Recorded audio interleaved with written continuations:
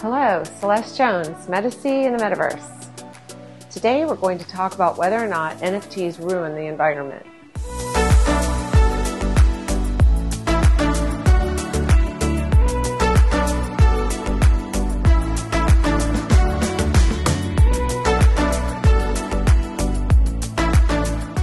But first, a quick thank you to our sponsor, Oditto.io, partnering with fine modern art galleries and their artists to build out metaverse galleries, to curate, mint, market, tokenize, and promote their NFTs with strategic success.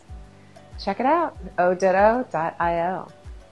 Now, do NFTs ruin the environment? No, this is a myth.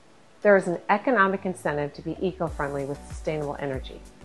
All of the cryptocurrency, which needs mining, does use a lot of energy. People are concerned about all the energy use and the effect that it has on the climate.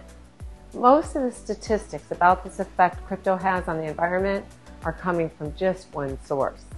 It argues that this use of energy will affect the global temperature by 2 degrees, which climate experts say would affect the coastlines and show serious flooding. It would take 40 to 60 years for this to happen. But these assumptions are faulty because the authors assume that the Bitcoin network would continue to boom and go up, but the networks can't handle more than they are doing right now. There's a maximum amount that each block can handle. They claim that one Bitcoin transaction was equivalent to 750,000 Visa credit card swipes. This is false. Visa doesn't operate on swipes alone. There's a massive network of banks and transactions that go along with one swipe. This wasn't factored into these statistics. They also assume that the Bitcoin miners are using fossil fuel, which is not accurate either. Authors assume that the total energy the planet would use in the next decade would triple, while the hardware used would not change.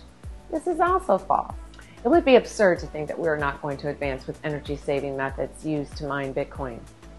Further, Bitcoin miners have big incentives to use reusable energy and or other energy-saving sources to save them money. Because if they can save more energy, they can make more money, so it's in their best interest. Also, there's massive incentive for users to invest in this energy-saving technology. This is another reason that the author's thesis is incorrect. They assume that the Bitcoin would continue to be used more, despite the loss of revenue required to do so.